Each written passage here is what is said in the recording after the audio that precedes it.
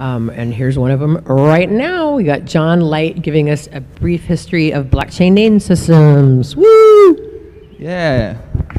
Thank you for having me, Lisa, and of course for organizing this. This is awesome, and thank you for all the previous speakers for the amazing content.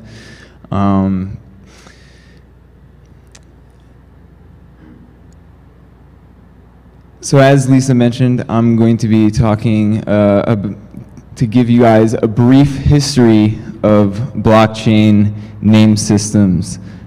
Just as a show of hands, who in this room is familiar with the basic mechanics of how a blockchain works?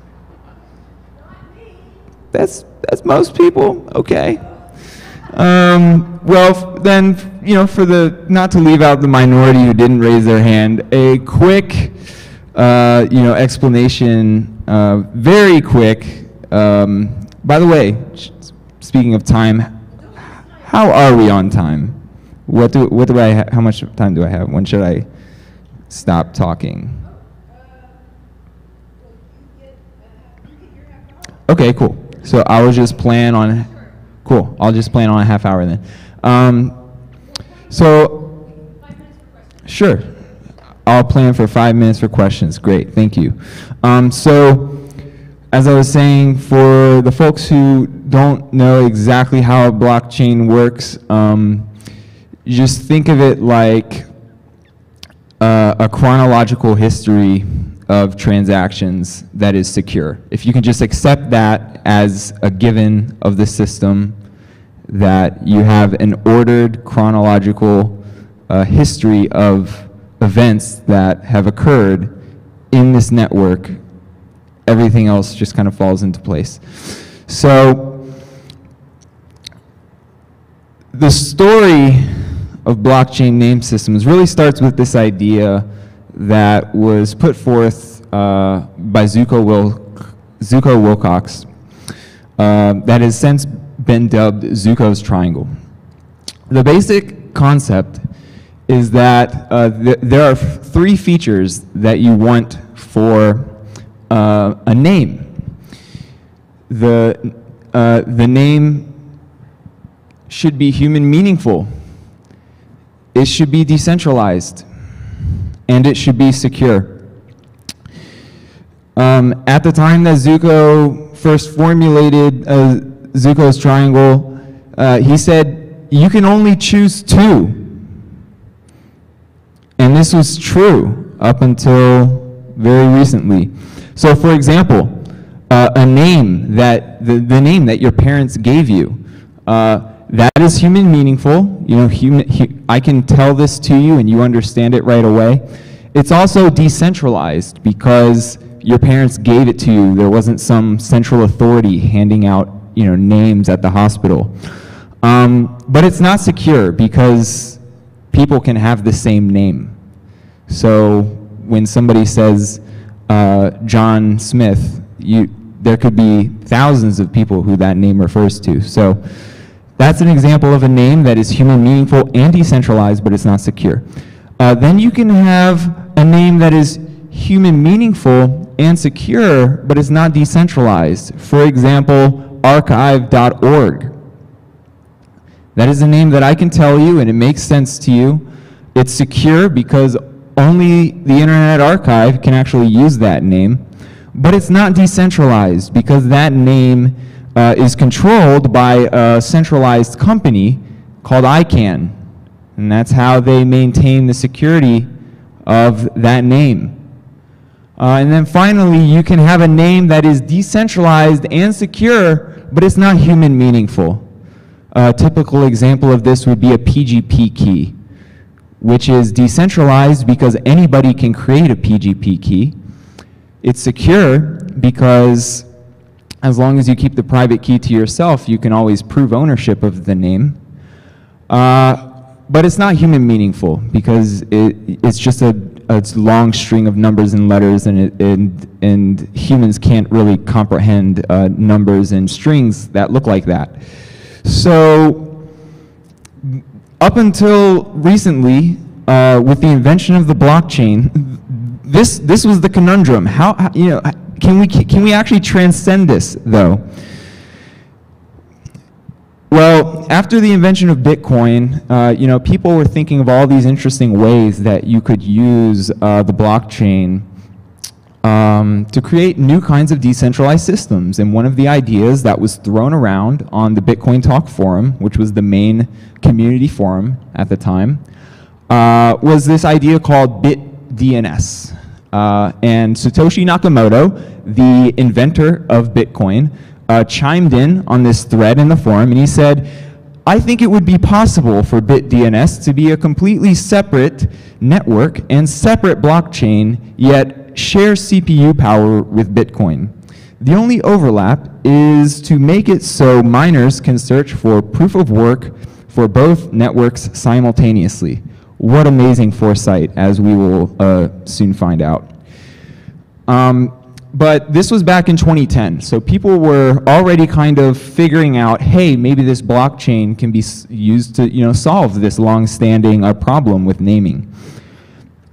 Then, in January of 2011, Aaron Swartz published a post on his blog called Squaring the Triangle, Secure, Decentralized, Human-Readable Names. And Aaron Swartz wrote, tonight, I realized that you can indeed use Bitcoin to square Zooko's triangle. The names are secure. They're identifiable by a key of arbitrary length and cannot be stolen. They're human meaningful. The name can be whatever string you like.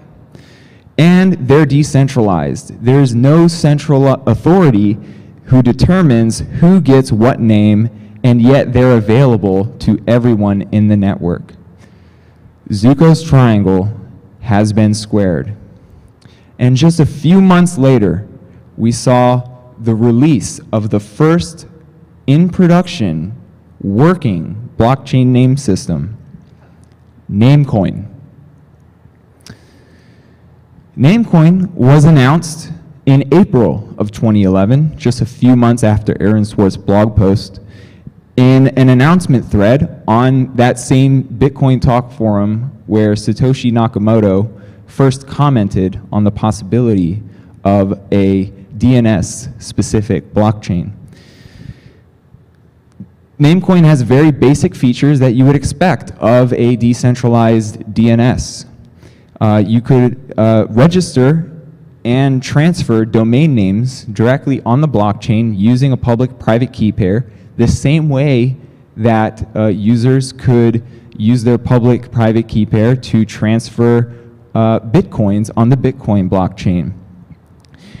Originally, it was mined with its own hashing power, but eventually the developers decided to merge mine Namecoin with Bitcoin, meaning that the hashing power that is securing the Bitcoin network could also be used to secure the Namecoin network at the same time. This was a, you know, it's a kind of controversial move. Other networks have also taken this move to merge mine with Bitcoin and other cryptocurrency networks, but it's controversial for reasons that I'll get to in a moment. But nonetheless, you know, again, Satoshi, with his foresight, you know, predicted that not only was this possible, but you could do it by coupling it with the security of Bitcoin itself, which is very interesting. So some interesting applications that people have developed for Namecoin include this browser extension called Meowbit, which basically made it possible for you to actually type Namecoin domains into your normal browser and navigate to those websites. Very cool feature.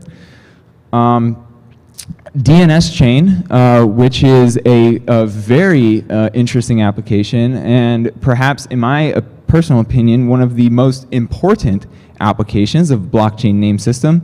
If the Let's Encrypt guy is still here or possibly watching this video later, you might want to pay attention to this slide because DNS chain, or an application like it, can actually fix a lot of the problems that he was talking about with SSL and the certificate authority system. As you can see, With DNS chain, you can have man-in-the-middle proof connections. You can have simple and secure key distribution. You can have man-in-the-middle proof API to the blockchain. You can have free and actually secure SSL certificates, certificate revocation that actually works, DNS-based censorship circumvention, because the names are controlled by public-private key pairs directly on the blockchain. Seizures are virtually impossible without actually compromising the key pair that owns the name. You can have full certificate transparency using the global authoritative record that is stored in the blockchain.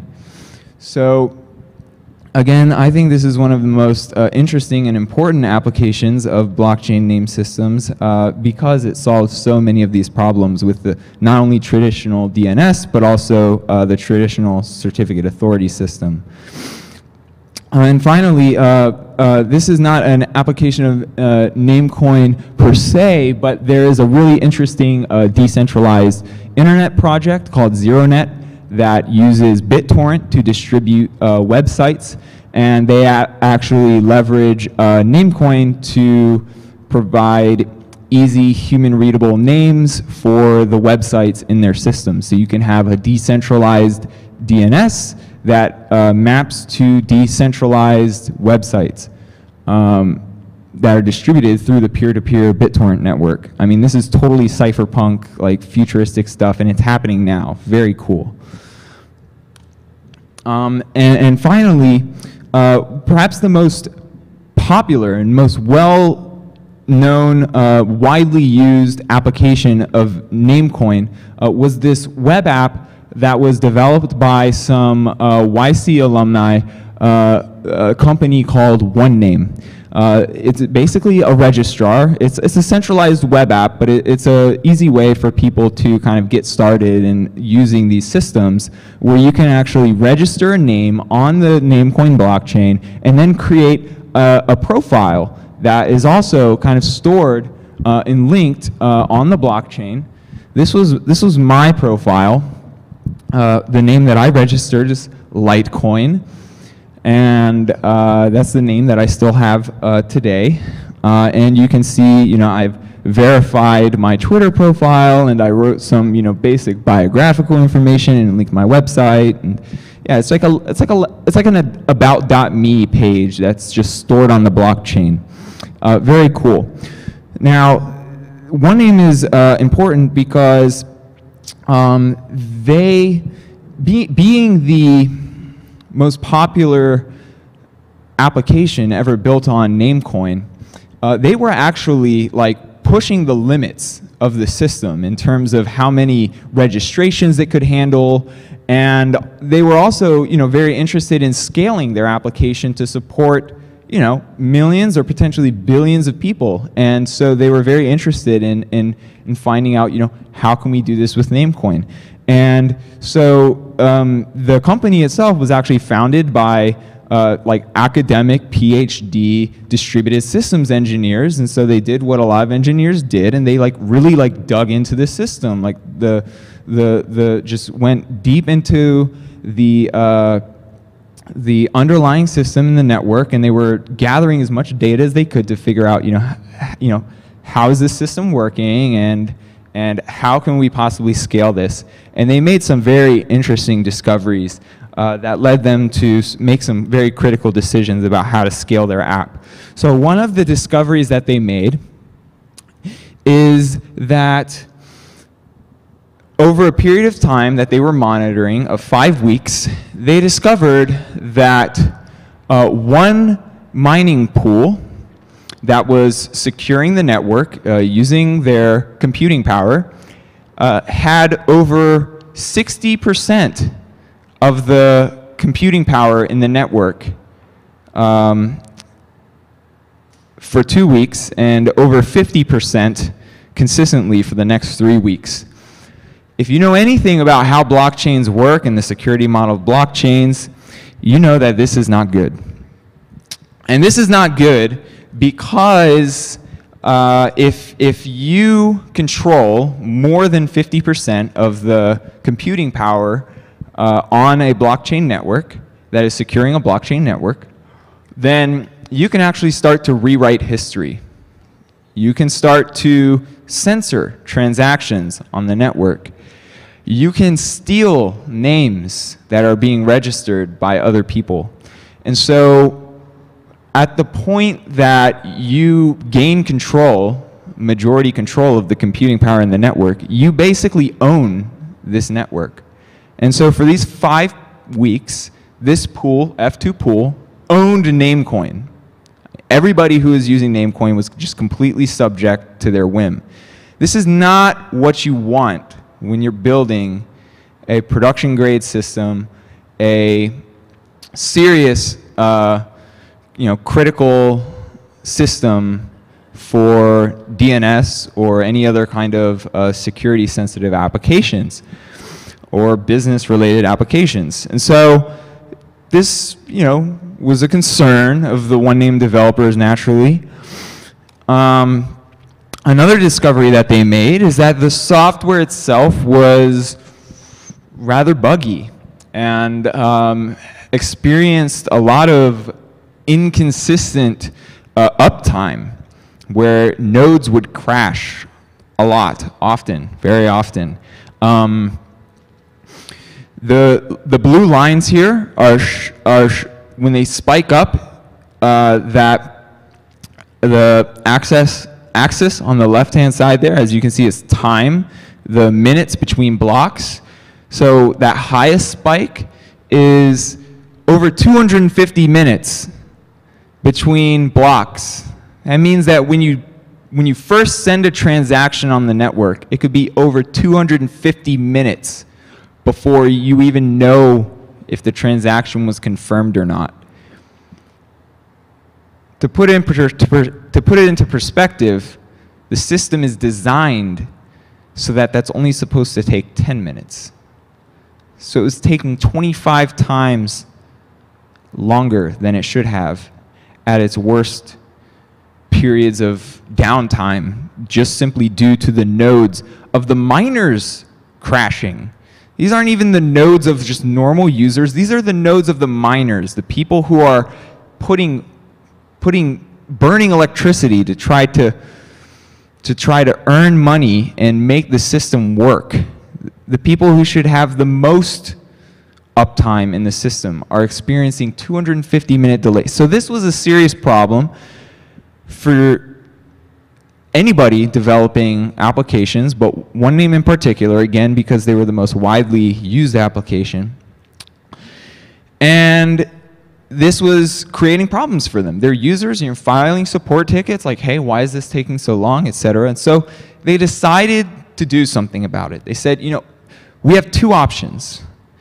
We can basically just take over Namecoin development and try to improve this situation ourselves. Or we could move to another blockchain that is already more reliable, which leads us into the next blockchain name system, which is called Blockstack. So in September of 2015, OneName announced that they were migrating the name system that they had developed on the Namecoin blockchain over to the Bitcoin blockchain. Basically, they said, on this date, we are taking a snapshot that shows who owns what name in our name system. And then we're just going to basically migrate that entire snapshot over to the Bitcoin blockchain. They spent a few $1,000s on Bitcoin transaction fees to do this. They were able to do this because Namecoin actually uses the same kind of cryptographic keys to secure their names as Bitcoin does. So they could just basically transfer the names to the same keys over on the same addresses over on Bitcoin, and the user's keys were still valid for controlling those names. So they said, They said it was an easy decision to move our blockchain ID registration system from Namecoin to Bitcoin. After experience with running the production network, we strongly believe that decentralized applications and services need to be on the largest, most secure blockchain. This is very important. Currently, there is no other blockchain that even comes close to Bitcoin in terms of these security requirements. And so Blockstack as a system was born.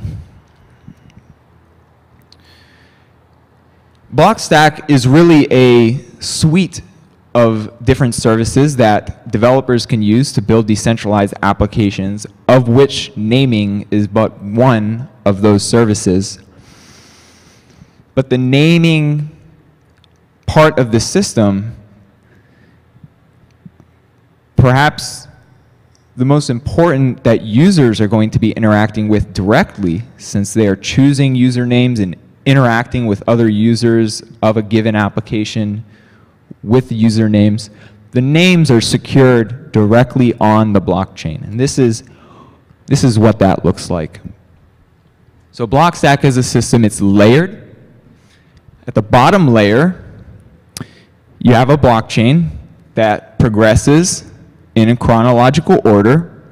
Users submit transactions to the blockchain that register names, and then the user will create a zone file, which is basically a text file that is stored off-chain in a Blockstack server that the user can run themselves or could be run by a third party.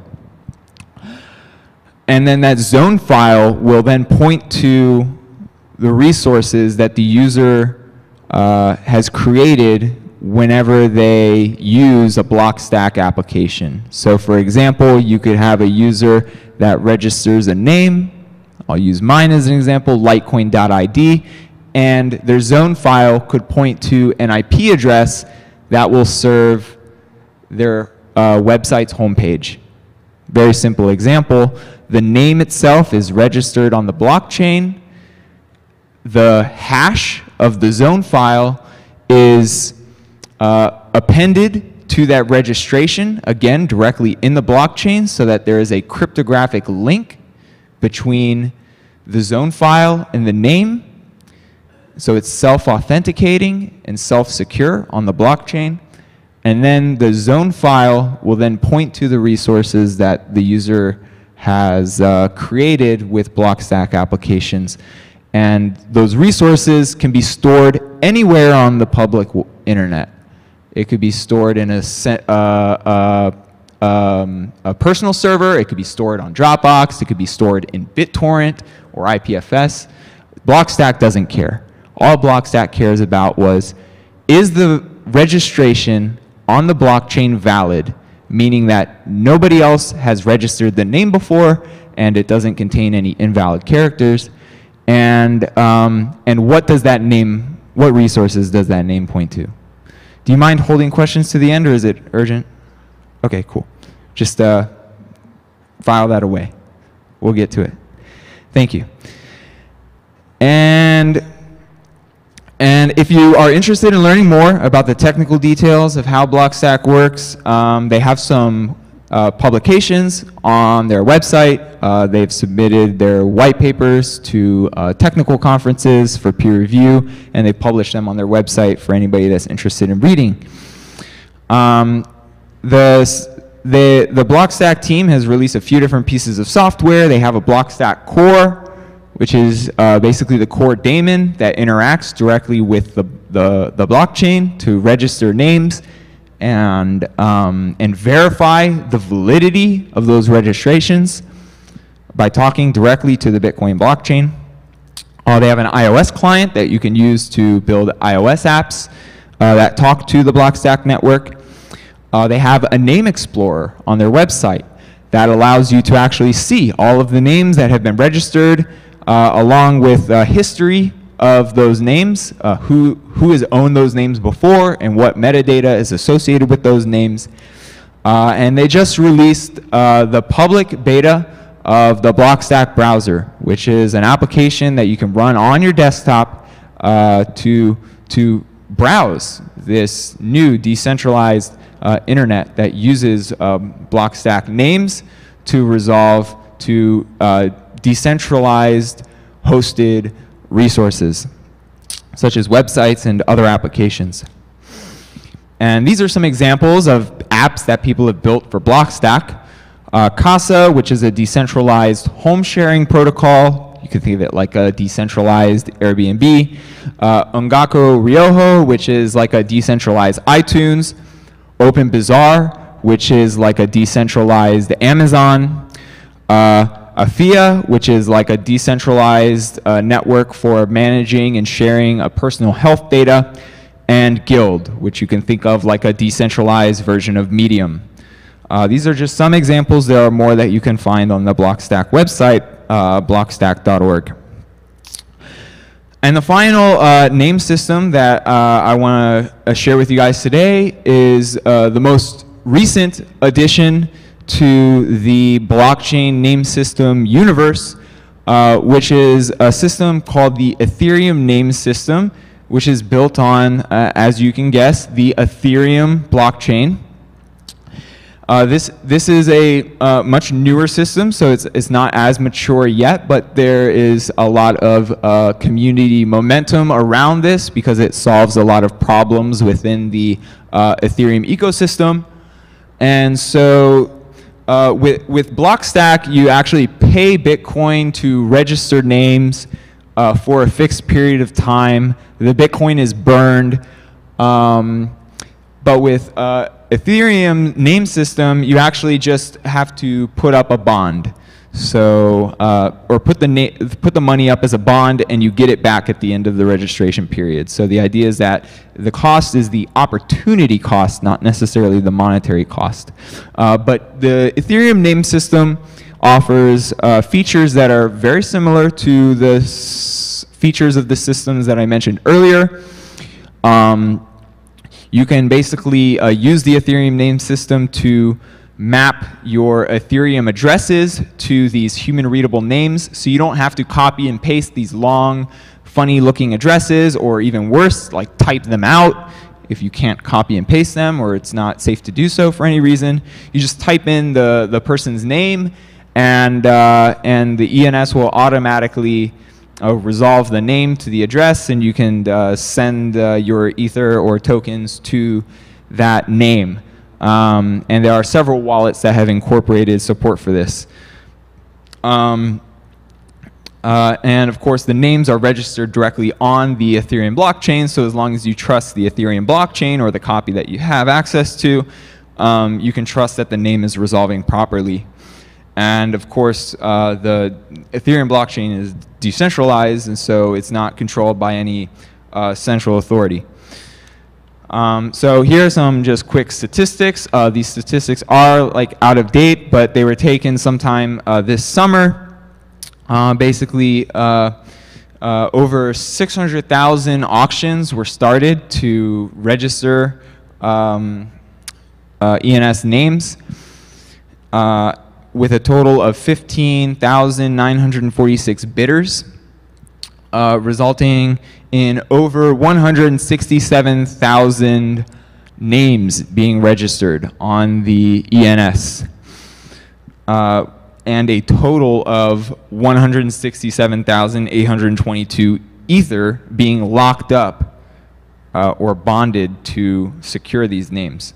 Quite an astonishing feat for a name system that is so young. It just launched earlier this year. Some funny stats. The most expensive name that was registered at the time that that snapshot was taken was darkmarket.eth. You know, why would somebody pay so much for such a interesting domain?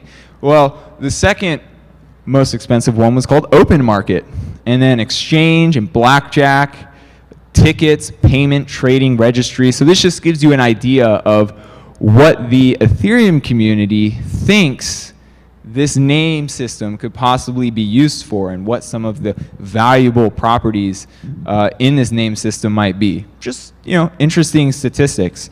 But that top name, somebody paid or posted a bond of over 20,000 Ether to get that name. That's over $500,000. That's crazy. So in a recent update, the developers said that client adoption during the soft launch period was good, while MetaMask, Etherscan, and My Ether Wallet were the only services supporting ENS on mainnet on launch day. Those have since been joined by Leth, IM Token, Mist, Bittrex, and Swarm, with Status, Kraken, Shapeshift, and District 0x expected to add support soon. So these are all companies or projects within the Ethereum ecosystem, and you can see that many of these many people in the community are excited to see adoption of this new Ethereum blockchain name system. That's all I've got for today. If anybody has any questions about anything we went over here or blockchain name systems in general, I'm happy to take your questions. Thank you. All right, here we go. We got a question right away already from Steve Phillips. Here. All right, how's it going? So Vitalik, right, creator of Ethereum, like 3 weeks ago or so, he was at TechCrunch Disrupt, and he was saying that right now Ethereum can do about like 5 transactions a second. Once it gets to 6, it can't go any further. It can't. So then with Bitcoin, and we're doing like 3 a second. Once you get to 4, that can't scale. And it seems to me that people are trying to run all the world's software now, all these apps, and like especially DNS. Like think of all those requests. I mean, that would be like thousands and thousands and thousands and thousands of requests a second. So are there good plans in place to handle the blockchain scaling issues? I know there's a few designs. I don't know what a hollow chain is, but it's supposed to scale better.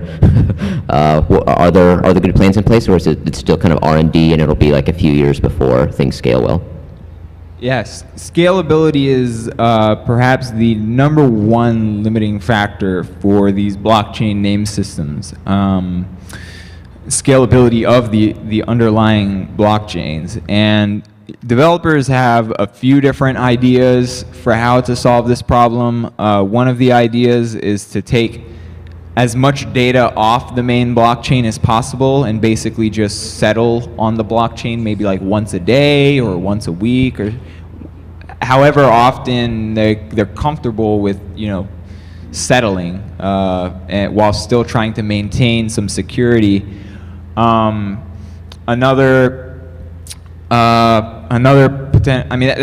basically the main solution and really the only solution, because when you actually try to scale blockchains up,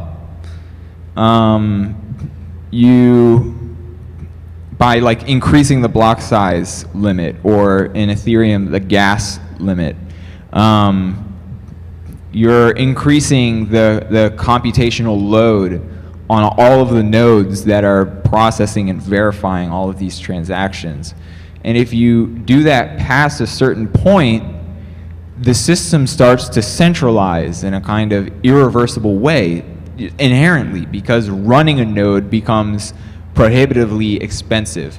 Only the richest and most powerful miners and businesses in the network will be able to afford like $15,000, $20,000 nodes to process these huge blocks. So this main solution that developers are dealing with is mostly moving as many of the operations off-chain or bundling as many operations as possible before they actually hit the main chain. I see. Do you think that sharding, I've heard some people talk about trying to shard where you have like different clusters of users like storing different data, and it's almost like different blockchains, and somebody need to be able to kind of route to the transactions that you're looking for. Do you think that's feasible? Yeah, I mean, sharding is a proposed solution. I wouldn't call it a silver bullet just quite yet. There's still a lot of unanswered questions and unresolved challenges with that, but promising. Okay, cool. And then I just had a quick question because we need to wrap it up, but I was wondering the same thing that somebody asked on the internet, and so now I want to ask you. You were talking about the domain names earlier, Yep. And that they were going for this amazing amount, and I was a little confused by that. Who's paying all this money to whom? And who is in control? Who is playing the domain game name, as the person on the internet was wondering? Yeah, so in Namecoin, the rules for registering names are just set by the protocol, and the coins for registering names, I forget whether they're burned or whether they go to miners in Namecoin. So I won't speak to that particular system. But it's one or the other, basically. The cost of names is set by the protocol. It's like a flat fee of like 0.01 name coins or something like that. And that fee, that registration fee, is either burned or it goes to the miners, one or the other. In Blockstack, anybody can create a new namespace. Once a namespace is, when a namespace is created, the namespace creator basically sets the policies of like how much a name costs, how long the registrations are valid for, etc. And then the rules for that namespace are basically set forever unless you choose to do a backwards incompatible hard fork of the system. But anybody can create a new name system and set their own rules, including whether or not the fees to register names go to the namespace creator, or whether they're burned, or whether they go to miners, or something like that. For the default namespace in Blockstack, which is the .id namespace, the registration fees are burned. And this is to prevent miners from basically paying themselves to register all of the good names. And then in ENS, the names are released by, I believe it's a Dutch auction, or no, Vickery auction process. And the winner of that auction doesn't spend their money, it's on the name. Their money is just basically put into a smart contract escrow, so the money is just sitting on the blockchain, locked up, until the name registration expires. And once the name registration expires, if they don't renew the name registration, they get their money back. And so that's how the kind of money is flowing through these systems. Okay, one really last question, because he wants to ask, and I just can't say really no. last question. Thank you. Thank you.